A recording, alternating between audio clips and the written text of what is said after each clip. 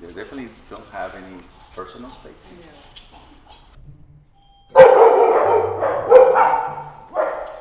The golden retriever has a strong bark. That was. Life is definitely simple. We make it complicated. So my goal in life right now is to make sure that I share my wisdom to the next generation.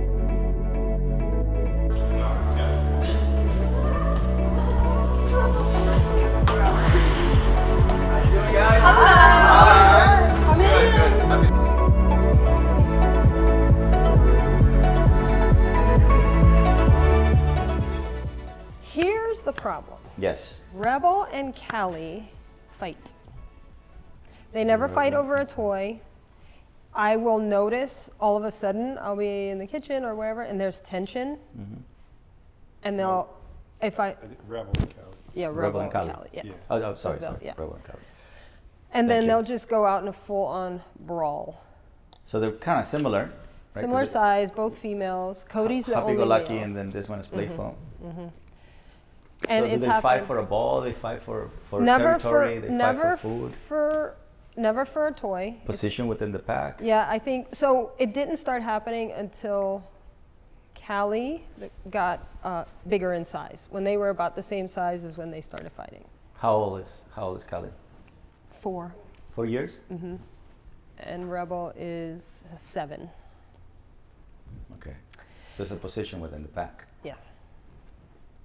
And it's a problem. What you don't have, in my opinion, is you don't have the exercise of the pack walk and the rules bound limitations, so they don't have to establish within each other. Right. You know what I mean? Because the fight is toy territory, or who's gonna rule. Because you know, the older they get, the older one has to move out of the way. So for you guys to avoid it, you have to take the position. So the human have to take the authority figure, the leadership, just like the responsibility of giving a roof, giving water, food, and bed care. You also have to provide the authority figure. It's just the difference between human and a dog is the way they learn. Dog is nose, eyes, ears, and a human is ears, eyes, nose. So that's why it's not good to humanize a dog, because you end up talking to the dog like he's a human, but he's not going to comprehend.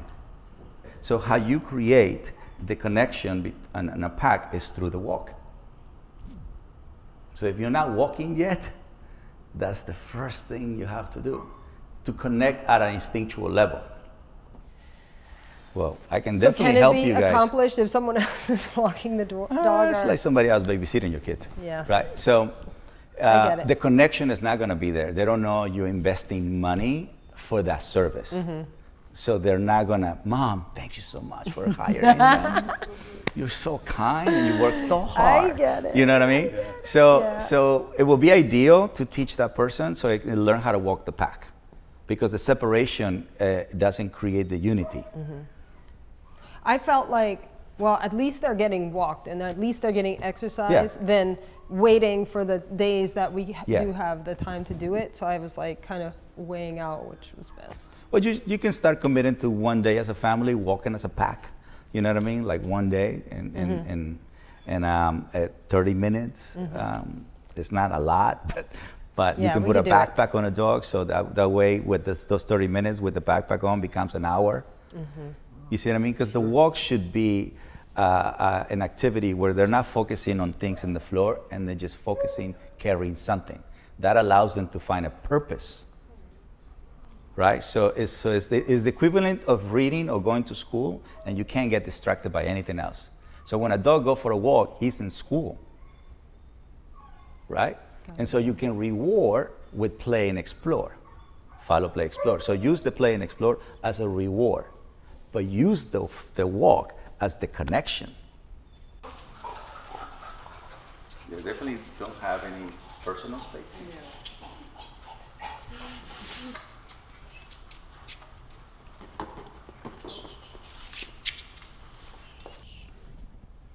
So the reason I'm putting the leash on this one is because this one is the one orchestrates the energy, right? So however this one behaves is going to tell everybody to be in people's space. So just to have this little distance and That's normal, the anxiety part. Yeah. Yeah, that's super normal. Yeah. So as you see how the other ones are responding because you're controlling the source. You follow what I mean? Mm-hmm. So whatever, is that she? Yes. So whatever she does, the rest of the pack is going to follow. Is she the pack leader? In this aspect, yes. And like not having rules for food. Yeah. Like she can teach bad habits and that makes her the pack leader. See that? This is what we want. So this is what they naturally supposed to be doing without the leash. But when you have a dog that is from 5 to 10, excited wise, there you go. You need a leash for that because the brain hasn't learned rules by limitation. That's when you put a leash on it. You see what I mean? So when you physically move the leash, it's just to snap the brain out from the excitement. You see it? So this is the influencer. This is your TikToker in the house when it comes to food. And then you can have somebody else do the barking. That's a natural behavior. This is good. See, this is the right way. That's the right way. This is the right way. This is still the intention because she's still excited. So the rest of the pack is calm surrender. You see my point? Yeah. Yeah. So your energy, your tool, and the activity is what's creating the communication. So we're communicating the dog way, nose, eyes, ears, leadership, right? So otherwise they can't really understand that that's what you want because your energy have to become confident. So this way, you will actually prevent fights because the closer they get to the food, the more eye contact is going to happen. So you mentioned that Cody barks, when people knock on the door or ring the bell. Yes. So I would like to see that part so I can show you how to react to that. All right. Yeah. Do it.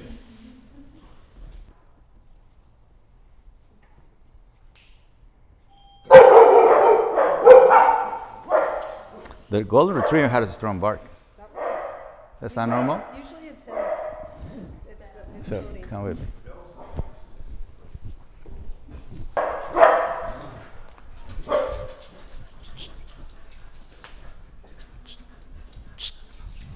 So before you open the door, you have to come and claim here. Go back. So when somebody comes in, they already give social distance, and you calm the brain down. Follow me? So when you come in claiming, then they're gonna go back, then you open the door. Then eventually what they're gonna learn, and even if the human rings the bell, they can come to the door and tell you that somebody's at the door without the barking. That's how explosive dogs tell the handler that it's an explosive there. So now we're gonna.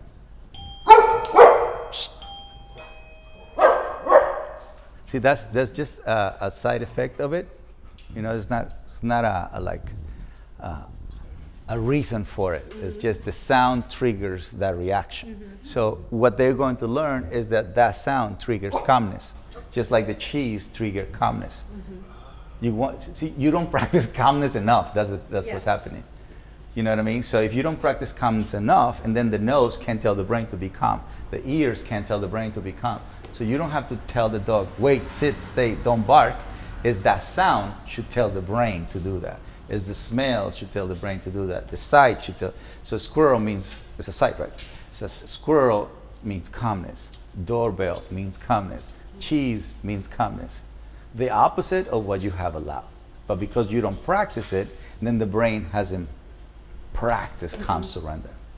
All the humans that come in, the more the practice nose, eyes, ears, calm, confident, rules, by limitations, the better for you. Because in order for the dog to be social, he needs the exposure.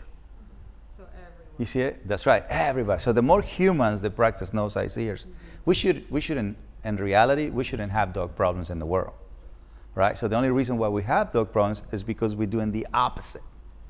We're creating problems. You're providing an affection, but you're giving it to the wrong state of mind. You know, even food is affection. So if you give them food when the brain is frustrated, or you're still giving them food when the brain is frustrated or bored. You know what I mean? The brain did not accomplish anything that day, but he still received food. It's for some reason, people believe that if you greet a dog excited, when the dog is excited, that makes you a good dog lover. That makes you a human that loves dogs, understands dogs, connects with dogs. So that is more like a behavior or a learned behavior in different parts of the world. That doesn't happen all over the world. You know, not everybody go, oh my God, I love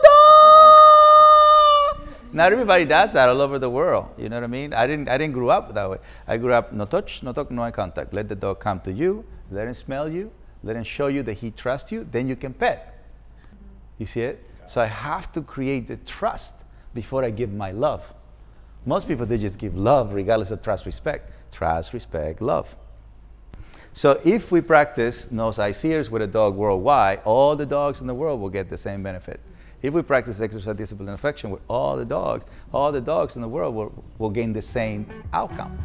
Guys, I hope you enjoyed the video. Make sure you like, subscribe, and comment, and join me on my mission of better humans, better planet.